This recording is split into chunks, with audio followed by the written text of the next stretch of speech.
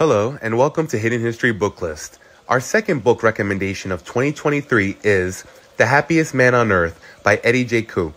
One of the reasons why we feel that this book is historically important to society is because not only is it a story of survival, but it's also a tribute to the millions of lives that were lost during the Holocaust. It's a story of courage, resilience, kindness, and love. The following is from The Happiest Man on Earth. As long as I could work, as long as I was profitable for the Germans, I might survive.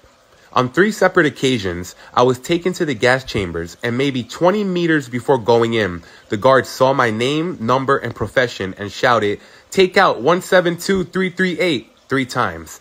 I silently thanked my father, who had insisted I learn the skills that would save my life.